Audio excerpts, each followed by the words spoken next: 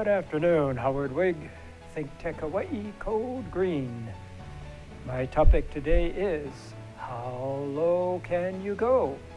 That's an interesting question. In this case, it's how low can you set the lighting wattages in the upcoming new energy code? And it's a very, very relevant question because the answer, if we can go lower, can save America millions and millions and millions of dollars. Every year it can save even little old Hawaii some millions of dollars. And it decreases the heat load and makes everybody more comfortable. Very, very relevant question.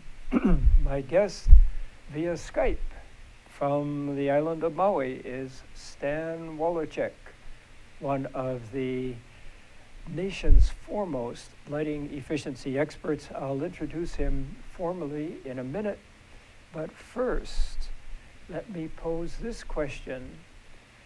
I'm with the State Energy Office, and we have as our Bible, our mantra, HCEI, the Hawaii Clean Energy Initiative, and that sets the goal of clean energy to produce electricity throughout the state by the year 2045, only 30 years from now. How in the world are we going to do it? Why is it a challenge? What's going on in Kaka'ako? High rises, high rises, high rises. I think there's going to be 20 of them going up in total, each one of them housing hundreds of living units, and those are not cheap living units. Those are going to be energy intensive. Plus, Ho'opili out on the Ewa Plains just got finally permitted 11,500 homes. And then on the heels of that, along H2, Castle and Cook has a massive, massive housing development that's been approved. On the Big Island, we have 4,000 or 5,000 new homes going up in the Waikoloa area. How can we cope with this? Oh, plus, the price of oil is going down. We all remember when it was well over $100 a barrel. It just closed yesterday at $34.50. Some of the nation's leading think tanks believe we may be looking at $20 a barrel. Why is that relevant? The cheaper oil is, the more people are going to use it. People are abandoning the march toward energy efficient vehicles, going back to SUVs because gas is cheap. All going against us. Plus, in every office that I go to these days, there are not one computer on the table, there are more like 2 computers on the tables. This is called plug load in office buildings. It's going up, up, up, up, up. How in the world can we get to clean energy? Well, that's a subject for much, much discussion. We have technology just booming. We have battery storage coming up. Hawaiian Electric is working on something called demand response, also working on something called time of use pricing. All of this is going to have revolutionary effects on how we use electricity. But what we're going to focus on today is lighting.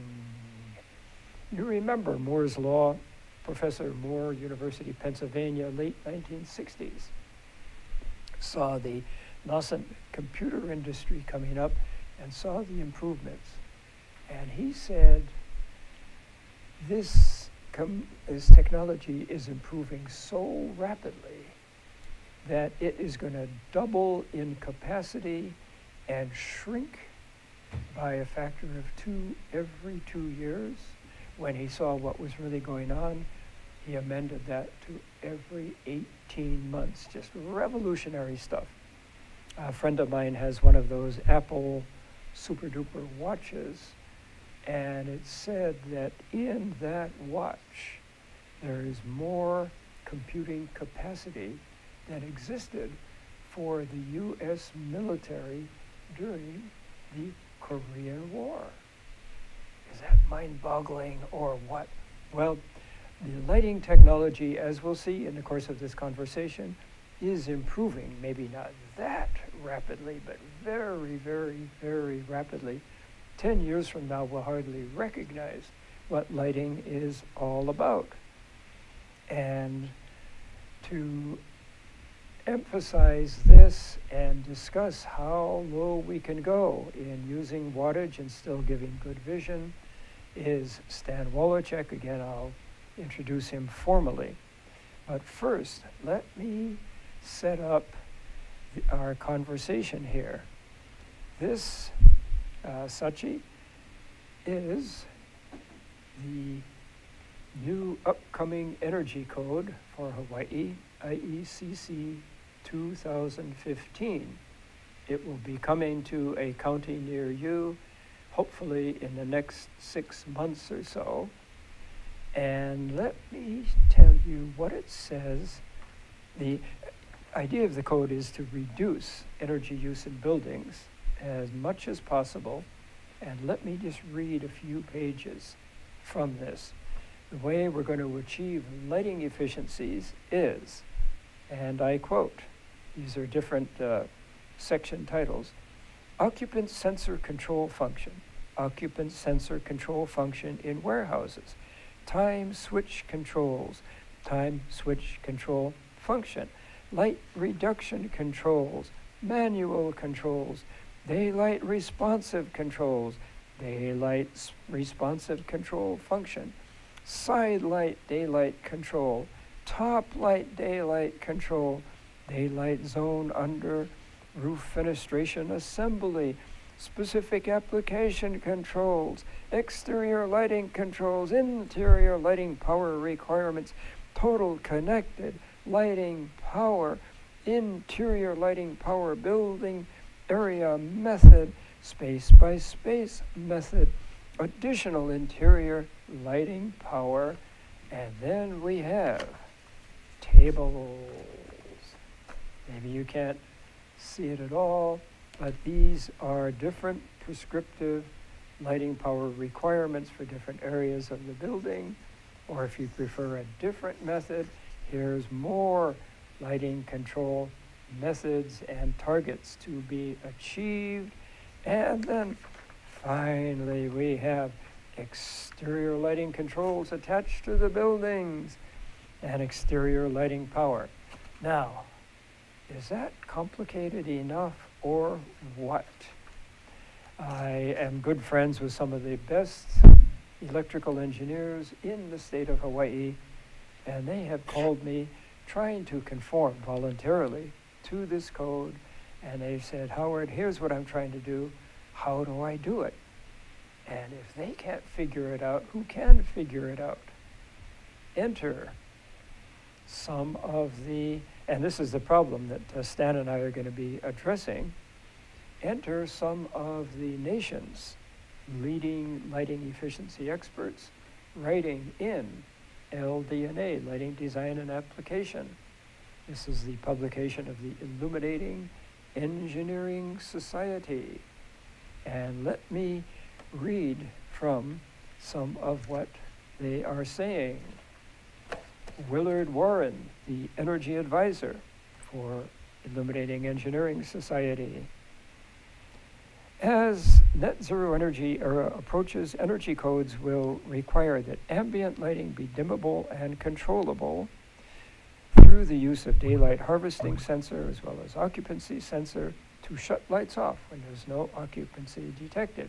That's what those sections I was reading about. But, Warren says, with the use of more efficacious LEDs, they will be developed, the lighting power density will be so low that daylight harvesting and the use of anything more advanced than simple room lighting control can't be justified. And then he cites a fellow who used to spend a lot of time in Hawaii, Doug Avery. When Doug Avery was the lighting specialist for Southern California Edison, he surveyed a large number of advanced lighting control installations in the Los Angeles area. and discovered that about 90% of them were inoperative because there was no one on board skilled enough to maintain them. This is the peril of complexity. The editor of LDNA that I just showed you writes, the result of more controls is that it adds cost and complexity while saving less energy than it might. Plus, people find innovative ways to work around poorly written codes. And Stan and I will be discussing whether this is a poorly written code. It doesn't have to be this way. When we're looking at maximum installed wattages as an alternative to the type of controls that we were talking about. Finally, back to Willard Warren again, the energy advisor. He did a study. We found that daylight sensing prisms have been covered over by tape, and learned that angry employees had convinced everyone that the prisms were connected to cameras to allow Big Brother to see if employees were being lazy on the job. And he talks about task lighting, which Stan and I will talk about.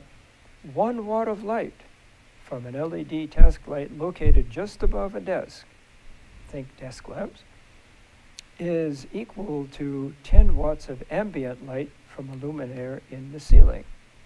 And finally, plug load, all those computers and electronic gadgetry plugged into a building now exceeds the lighting load and consumes 1 watt per square foot and is growing. He concludes, it is becoming evident that with lighting load at or below 0.5 watts per square foot, advanced lighting controls centrally located cannot be cost justified. And I wonder where they got these ideas. I think maybe it was from Stan Walerczyk, because he has been writing papers like this for at least 5 or 6 years. In my prejudiced opinion, he came in first. Now, who in the world is Stan Walerczyk? To introduce him, I have to read from a piece of paper because his accomplishments are so many. And again, he's coming to us from Maui. He has done over 500 projects, lighting projects in buildings, written over 100 white papers and published articles. He's conducted some 1,000 seminars, and he is the author of a book soon to be published by a technical body, Lighting and Controls, Transitioning to the Future. Without further ado, let me bring on the one and only Stan Walerczyk from Maui. Welcome, Stan. Thank you very much, Howard, for that. And if you can start the slides, please, Uri. We will wait before the slides come up. I don't get to see the slides. Oh. Okay, that's fine. Okay. Yeah, we're on the number 3, diminishing returns, Stan. Oh, okay. Which is very important. Before I continue, I want to mention most of my expertise is in the retrofit world. So most of this talk is going to be talking about that. But some of it also applies to new construction. So here's a table that I put together this weekend, and it's diminishing returns, and I hope you can read this okay, everybody. Yeah, it's readable, Stan. Okay, great. And it shows over time, we're still saving 50 to 60%, sometimes even more, in wattage reduction, but the electrical bill reductions are getting smaller and smaller over time.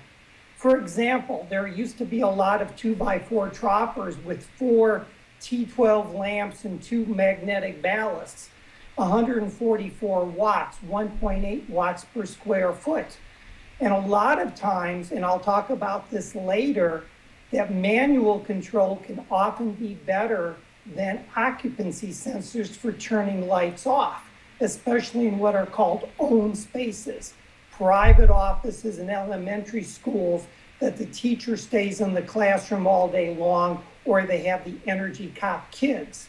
And often when occupancy sensors are installed, annual operating hours go up because people allow the 10 to 15 minute delay from the sensors instead of where they used to turn them off exactly when they left the room. So in this example, I have 3,000 hours, which is very typical in a private office. An elementary school might only be 1,500 hours. Other applications have much more than 3,000 hours, but I just use 3,000 hours. I use 25 cents per kWh, and you can see the original was $108 a year per fixture. You're talking 100 fixtures, you're talking some real money.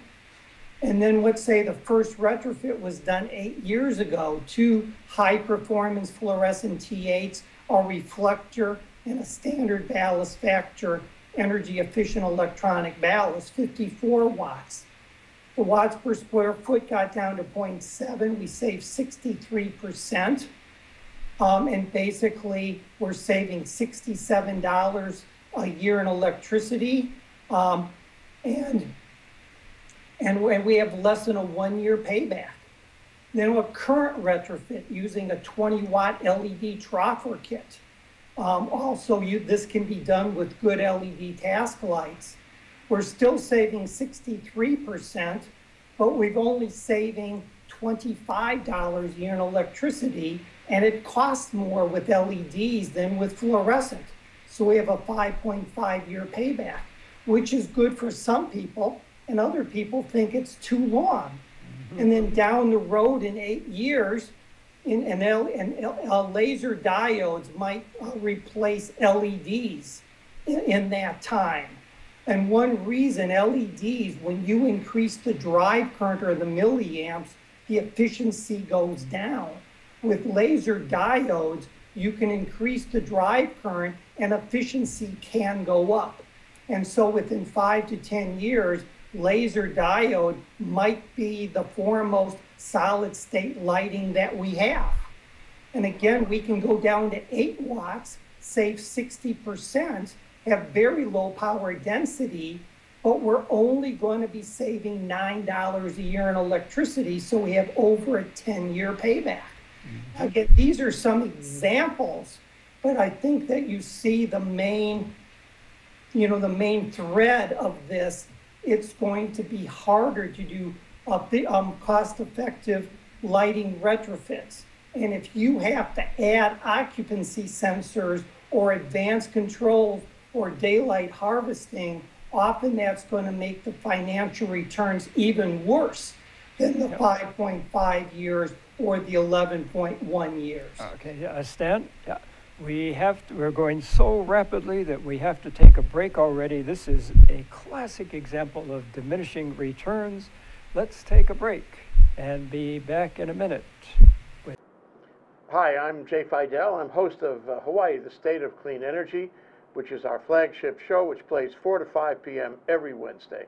And the supporters of that show are Hawaii Energy Policy Forum and Hawaii Energy. And luckily enough, we have representatives of both of them right here today to tell you more about what they think about the show. Sharon Moriwaki at my left is co-chair of Hawaii Energy Policy Forum, and she goes first. Sharon? Thank you. Thank you, Jay. I'm so glad that we have this Hawaii, the State of Clean Energy. This was 2 years ago when we started this, and we have continued it because it's so important, and there's so many developments happening across the state. And we hope you'll tune in every Wednesday, 4 to 5. It's wonderful. And Ray is Hawaii Energy. Ray, what is your thought about the same subject?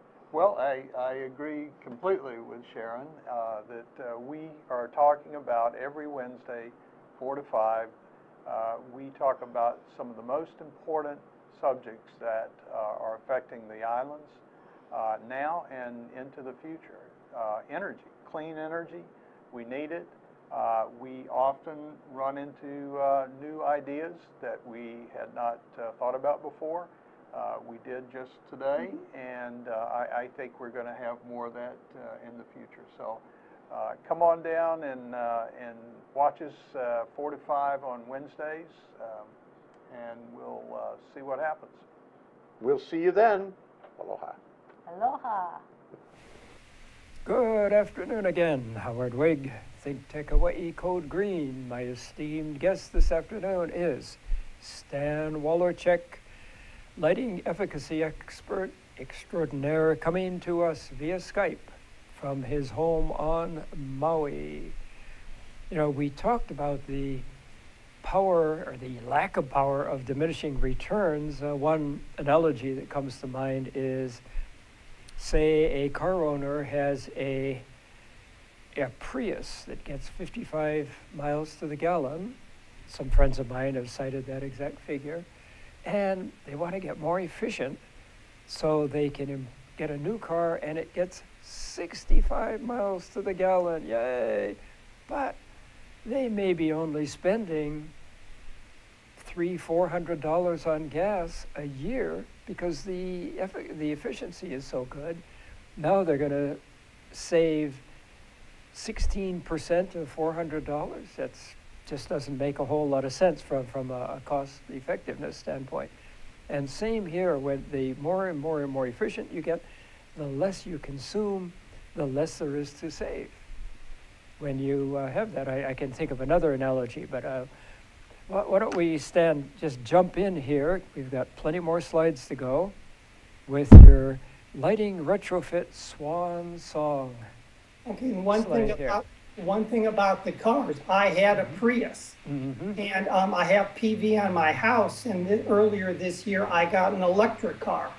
So instead of just making it more efficient on the gas side, you know, now I pay nothing for gas because I have enough on my PV. So sometimes we're going to have to shift, not just from gas, but to a whole different technology. So let's go to lighting retrofits. So a swan song again. My focus is on lighting retrofits. Yeah, and the slide is up now, Stan. Yes, and so basically it's so important for lighting retrofitters, ESCOs, etc., and end customers to come up with good lighting retrofits, especially in the LED world, because if they're not good, end customers will probably be stuck with them for maybe 10 years because they won't be able to get the money or the approval to change them. So it's really important not to go like the TLEDs and parabolic troffers. Have dark upper parts of the fixtures, and you've kept the cave effect of parabolics, just to go with a cheap lighting retrofit with TLEDs. And so we really have to look at this, down the road. Maybe we should go with tunable lighting. Tunable means dimming in CCT or Kelvin changing for human-centric lighting. We can't look at lighting anymore as a commodity, which I'll talk about a little bit later. And Stan, let me jump in and point out that the turnover from new building, demolishing old buildings, building new buildings, is only about 1%, maximum 2% per year. So let's take that 2%. We won't have a turnover of all buildings for another 50 years. Therefore, if we're going to achieve some real savings across the board, we can't just be focusing on new construction. We have to be focusing also on retrofits. This is really, really crucial. And as you said, we need to do those retrofits right. Thank you. And we also cannot mandate controls or other things that are not cost effective. Because I'll be referring to California Title 24 a little bit later, and with Howard's help, I'm very sure that Hawaii will not copy a lot of things that have not worked out in the current Title 24 that was designed from people that typically love dimming and controls, but they didn't understand how efficient lighting would get, even when a lot of retrofitters, including me, tried to educate them. They just wanted to go their ivory tower way. And let me jump in and say for our viewers that Title 24 refers to California's energy code. And California, if it were a nation, would be, I believe, the 7th largest economy in the world. And on a energy use per person basis, they traditionally have been #1 in the country. They use something like almost just barely half of the per capita energy that, say, Texas uses. They are really, really, really progressive. They're a nation unto themselves. They lead the U.S. Department of Energy and the energy codes that we follow, but they are notorious for complexity. And Stan, you were one of the pioneers who pointed out that complexity in this case, as we're going down, down, down, just ain't paying off. And in fact, it may jump back to bite us in some ways. Thank you. So slide 5. So again, as I mentioned before, human-centric lighting, and I'll give a website for this later. This includes the visual part and the non-visual or the biologic part of the visual system. You know, that maybe we really have to jump into this. So not only can we see properly, we can have good circadian rhythms, we can have alertness, we can improve productivity, etc. So I'll talk a little bit more about that later. So now we can go to slide 6, which is a table. So yep, it's up, Stan. Okay, thank you. So this is basically for a private office that has 2 troffers. And so and let me jump in and say a troffer is that rectangular thing that you see up in the ceiling. Comes from the French troffer, which means ditch. Thank you. And so, you know, this is a private office that has 2 of these. Existing is 180 watts per pair or 90 watts per fixture, which is very common if you have 3 T8s and a generic standard ballast factor electronic ballast. And we can retrofit each one of these with a 20 watt LED troffer kit or 40 watts per room. So we're saving 0.14 kW, 3,000 hours. And we have the 25-cent kWh rate. And you can see on the far right, we have less than a 3-year payback. But let's then just do simple basic controls like a wall-mounted occupancy sensor. With the wattage down so low, we're having a 17-year payback, which is really an infinite payback because the sensor might not last 17 years. A lot of people are pushing advanced controls. And you can see on the far right in the red that it's going to be a 20-year payback. Again, that could be infinite because they may not last that long. So we really have to look at controls much different than we have in the past. And Stan, let me jump in for our audience again. When we're talking about payback, just as an instance, if we spend $100 on a lighting improvement and we save $20 a year, 20 times 5, $100. So that's a 5-year payback. And generally a 5-year payback, when I'm helping to develop codes, and most people agree with me, anything above a 5-year payback is kind of sketchy because technology is improving so rapidly that it's easy to achieve less than a 5-year payback. So that would mean a good solid 20% return on investment per year. That's what this payback business refers to. Thank you, Howard. And that's true with 5 years for owner occupied. But if people have leases in a tenant space and they only have 3 years left or 4 years left on their lease, they're going to want to pay back shorter than their lease time. And you have to really be careful what you offer them. Yeah, I see that time after time here in Honolulu, especially even small businesses. Small businesses tend to have short leases. Okay, so now slide 7. So right now, lighting is usually more cost effective than controls saving energy. So I often recommend if a customer has X amount of money, it's often better to do more lighting and no controls, or more lighting and a little controls than lighting and a lot of controls, just the way that lighting is more cost effective. And I really want to highlight, again, own spaces. And I've seen this numerous times in private offices and elementary classrooms, even where we did data loggers, showing the time that lights were left on after people left. And a lot of these spaces, and I highly recommend people doing data loggers, that people were so good turning the lights off manual almost every time they would leave.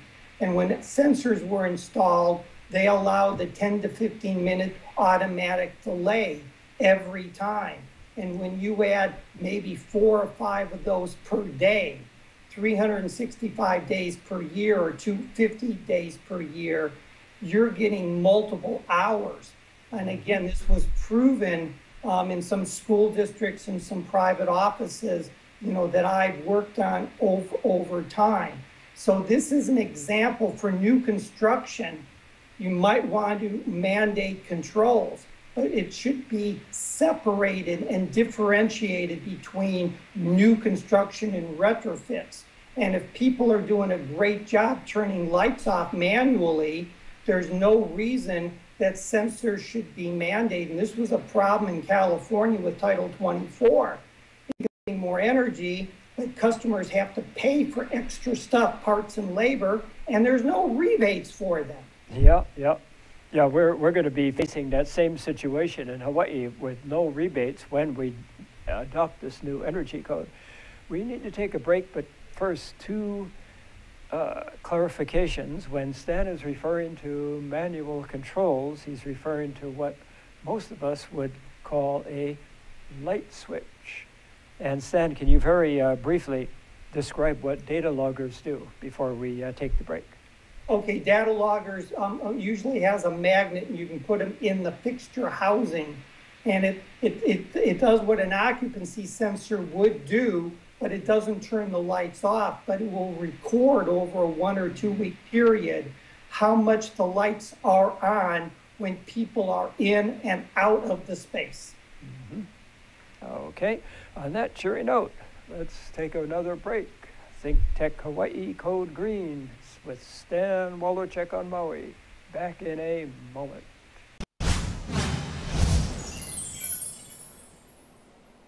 Hello, everybody. I'm IC Davidson. Thanks for tuning in to Think Tech Hawaii. One of the things that we do here, or the thing that we do here, is promote civic engagement in Hawaii. What does that mean? We want to talk about things that people want to hear about, and we want you to engage us and be part of that conversation. One of the ways that you can do that is by joining in during our live show via Twitter. How do you do that? Well, you get on the interwebs and get Twitter, get an account, and mention us if you have a question. What you'll do is you tune into our show live, tweet us questions, and our hosts and guests will address them accordingly. It's really easy, it's really fun, and I think that your participation in what we're doing here will help us continue the dialogue on very important issues that we're trying to cover. Sustainability, clean energy, you name it, we're on top of it. We want you to be part of what we're doing, because together we'll be able to make things change. Thank you for watching. Think Tech Hawaii, thinktechhawaii.com, weekdays 12 to 5 p.m. That was weird. Good afternoon once more. Howard Wig, Code Green. Think Tech Hawaii. My guest is the Honorable Stan Walerczyk, who owns Lighting Wizards and is now headquartered on Maui. He's coming to us via Skype. The next slide that we're going to see after Stan's been talking about the disadvantages of controls, he's actually going to point out that that controls actually have a whole lot of benefits. So if we could bring that slide up, Stan, tell us why controls can be beneficial. And you've got a huge list here. The slide is up. Thank you, Howard. And I know time is sort of getting shorter, so I'm going to go through this quickly. There's a number of things here that's really important.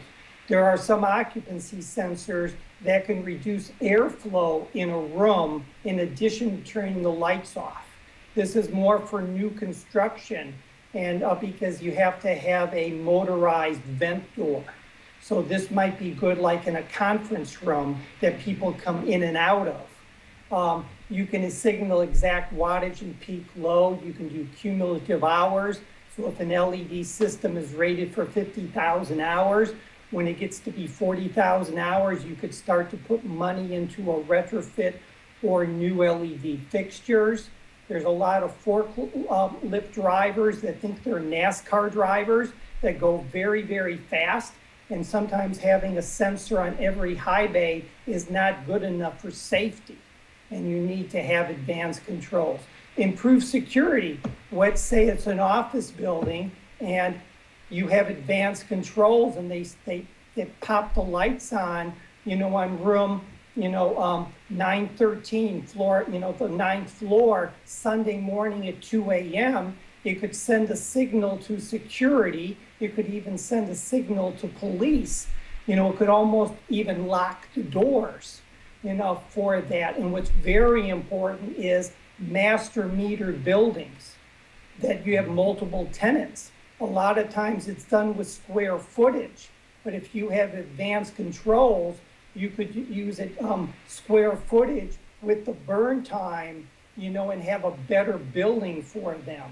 Also, various rooms are being used. Let's say there's an office building that wants more office space, but they don't know where to take it from. They could find out that people are not using these 2 conference rooms on 1 floor, and they could change it into offices. You could have interior GPS, just like outside when you're driving your car. You can have stores with digital addresses. And then every lighting fixture would have the merchandise that's underneath. Target Stores is doing this nationally as we speak. Measure carbon dioxide and humidity. And again, what might be the most important is dimming and changing Kelvin or color for human-centric lighting. Yeah, and very briefly, human-centric lighting refers to the fact that LEDs are so gosh darn flexible. You can control the dimming level, the light level, and you can control the color. You can create moods with human-centric lighting, and I think the first application for that will be in retirement homes, where people are indoors all day, and you can mimic the rising of the sun in the morning, the setting of the sun in the afternoon, so in the evening, so that these people are in some way connected with the outdoors, and this makes them healthier and happier. But we need to move on. You've got more controls here, and the slide 9 is up now, Stan.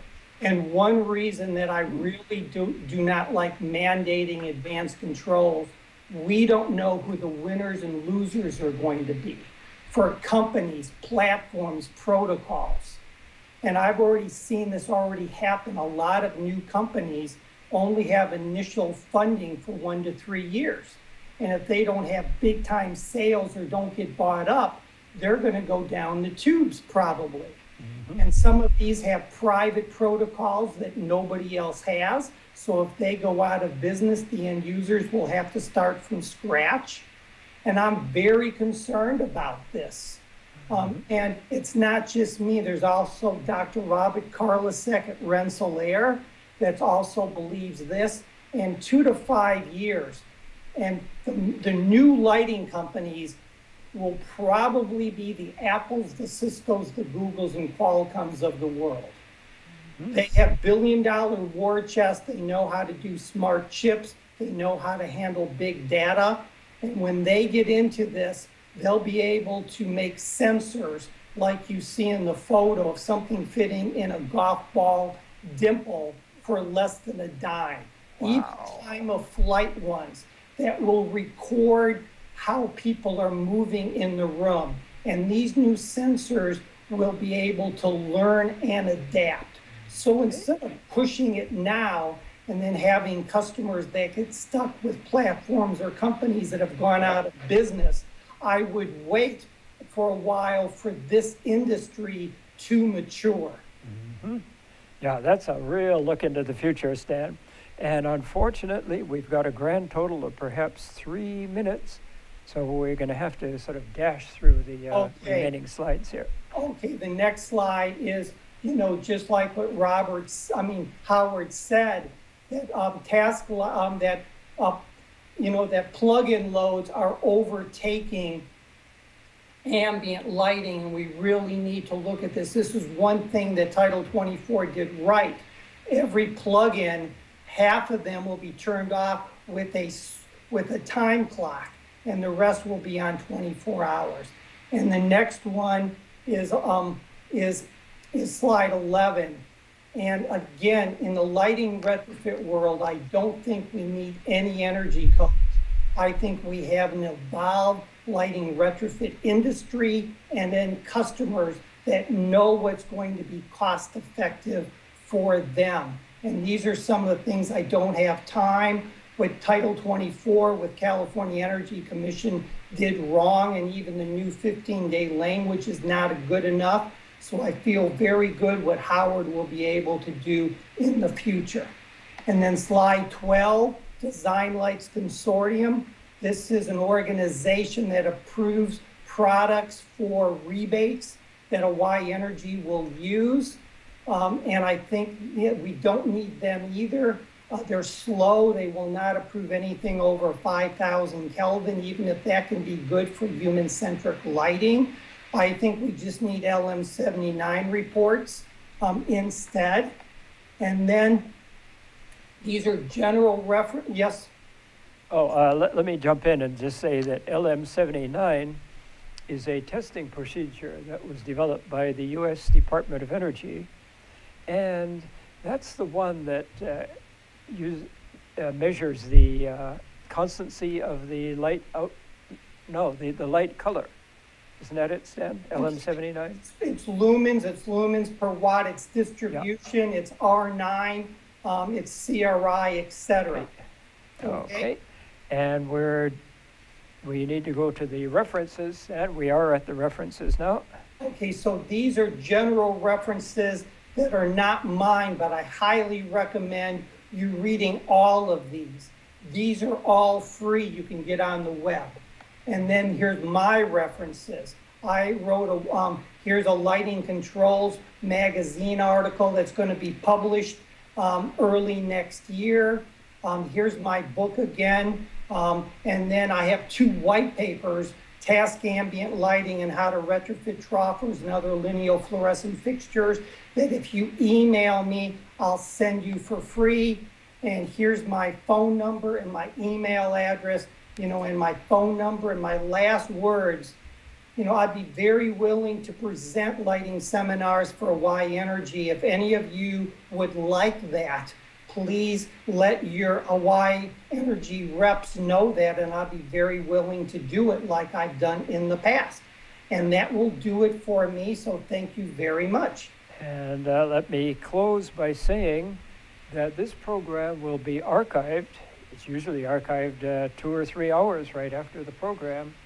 You just go to, if you want to make it real simple, Howard Wig, Code Green, and just like magic, boom, these programs appear, the wonders of electronics. So I hope that you have learned a whole heck of a lot. Moore's Law in action. The lighting industry is improving so revolutionarily that we can decrease the cost of lighting design and drastically decrease the cost of the energy use of lighting in the very near future. And Stan Walerczyk for years has been the pioneer, and he's keeping right on top of a very exciting topic. So with that, let me close. Howard Wig, Code Green, Think Tech Hawaii. Thank you very much, and thank you, Stan.